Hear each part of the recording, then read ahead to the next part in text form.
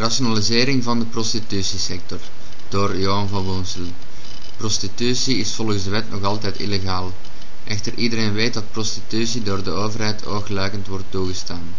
Dit is een ambigu beleid. De klant heeft geen zicht op de gezondheidstoestand van de prostituee en de sector bevindt zich nu in een schemerzone.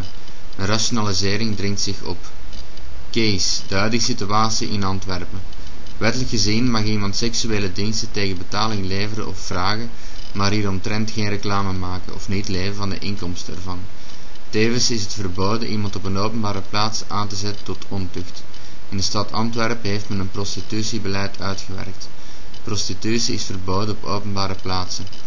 Er bestaat wel een gedoogzone waar prostitutie niet of minder bestraft wordt. In de gedoogzone van Antwerpen wordt reclame gemaakt en de prostituees leven van deze inkomsten.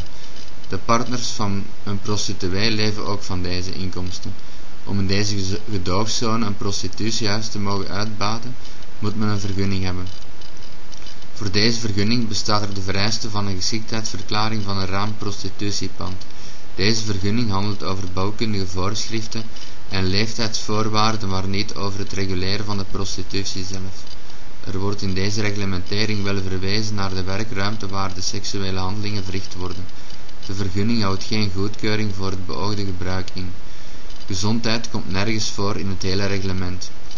Tevens zijn er administratieve sancties voorzien in Antwerpen voor klanten van illegale prostituees buiten de gedoogzone. Voor inbreuk op de geschiktheidsverklaring van een raamprostitutiepand zijn er ook administratieve sancties voorzien. In kranten en op websites wordt reclame gemaakt voor seksuele diensten aangeboden in Antwerpen. De stad Antwerpen neemt maatregelen voor de openbare orde en de goede zeden, maar is uiteraard sterk beperkt door de federale wetgeving. De prostitutie blijft tot op heden in een schemerzone met maatregelen die elkaar tegenspreken. Het beleid is ambigu, een regeling op federaal niveau dringt zich dan ook op. De overheid moet geen keuzes maken voor het individu. Iemand die om welke reden dan ook een prostituee wil bezoeken, moet dit recht kunnen uitoefenen. Het is niet de taak van een overheid om morele keuzes te maken in de plaats van een individu. Iemand die ervoor kiest om prostituee te worden, moet deze beroepskeuze kunnen waarmaken.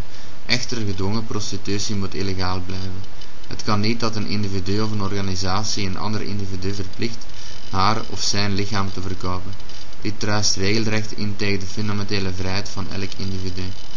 Elk individu heeft de vrijheid te doen al wat hij of zij wil, zolang de vrijheid van anderen hierbij niet in het gedrang komt. Want waar de onvrijheid van een ander begint, eindigt de vrijheid van zichzelf. En de fysische integriteit van een individu is een van de meest fundamentele rechten in de samenleving. Aantasting van de fysische integriteit kan immers alleen bij wijze van grote uitzondering in een algemeen hoger maatschappelijk belang. Dit is uiteraard niet aanwezig bij gedwongen prostitutie. Maar vrije prostitutie is fundamenteel een voorbeeld waar de prostituee in kwestie en de klant recht hebben op het maken van hun eigen keuzes. Nu maakt de overheid de keuze in hun plaats. Regulering komt volksgezondheid ten goede. Door de legalisering van vrije prostitutie kan men de sector reguleren. Men kan gedwongen prostitutie dan ook beter bestrijden. Men heeft dan immers een registratie van prostituees zodanig dat een controle van de sector mogelijk is. Iemand die niet over de vereiste vergunning beschikt, werkt dan illegaal. Nu heeft niemand een vergunning. Het is aangewezen dat elke vrije prostituee een vergunning krijgt, die bijvoorbeeld om de 3 maanden vernieuwd wordt. Deze vernieuwing hangt af van de resultaten van een medisch onderzoek. Tijdens dit medisch onderzoek kan men controleren of de prostituee in kwestie geen geslachtsziekte of andere besmettelijke ziekte heeft. Indien de prostituee een ziekte heeft die de gezondheid van de klant in gevaar kan brengen, wordt de prostituee medisch afgekeurd. Wanneer de aandoening genezen is, kan de afgekeurde prostituee via een nieuw medisch onderzoek haar of zijn herintreden in de arbeidsmarkt doen.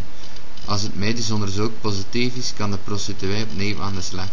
Bij een negatief resultaat moet de prostituee wachten tot zij of hij een nieuwe vergunning kan aanvragen.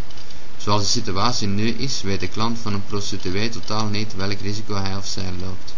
Een legalisering en regulering maakt hier een einde aan. Elke prostituee krijgt dan een greencard. De klant kan aan de hand van deze greencard zien of de prostituee een door de overheid erkend medisch onderzoek ondergaan heeft in de laatste 3 maanden met een positief resultaat als gevolg. Dit gaat de verspreiding van seksueel overdraagbare aandoeningen zoals aids tegen en komt de volksgezondheid ten goede. Legalisering brengt prostitutie uit de schemerzone. Door het illegale statuut van prostitutie is de organisatie van deze sector in handen van personen die aanleunen bij criminele middels. Door de legalisering komt er ook een einde aan de invloed van duistere figuren en criminele kringen op deze sector. Immers, prostituees kunnen dan werken voor een gewoon regulier bedrijf. Op deze manier komen bedrijven, wiens core business het verhuren van seksuele diensten is, in een normale economie terecht. Zij betalen dan ook belastingen, zoals elk normaal bedrijf, en zijn onderworpen aan normale regels en marktwerking van de economie. Zoals in de rest van de economie kan dan streng opgetreden worden tegen niet-legale werkzaamheden. Ongeregelde prostitutie blijft immers gepaard gaan met criminaliteit. Om al deze redenen moet de overheid de prostitutiesector volledig legaliseren en regulariseren. De overheid moet geen keuzes maken in de plaats van het individu. De individuele vrijheid staat voorop, zolang zij niet in conflict komt met de individuele vrijheid van anderen. De regularisering komt de volksgezondheid ten goede en de legalisering brengt prostitutie uit de schemerzone. Johan van Woensel, 21 mei 2008.